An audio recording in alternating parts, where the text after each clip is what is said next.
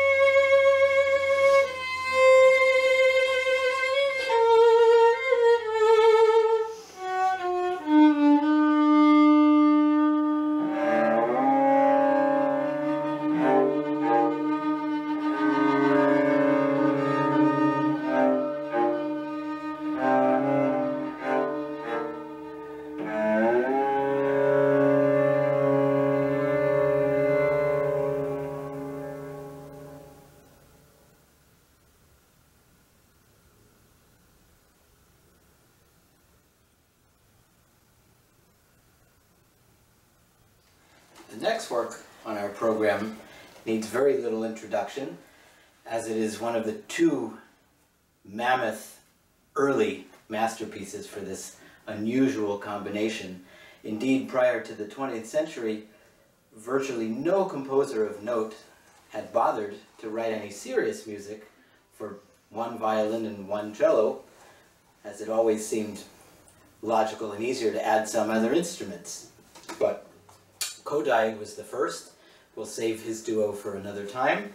And Ravel was certainly the second, with his sonata for violin and cello of 1920 to 22. It began in life as a single movement piece written for a music periodical. And of course he later expanded it to a four-movement work, and we will play the finale, the fourth movement.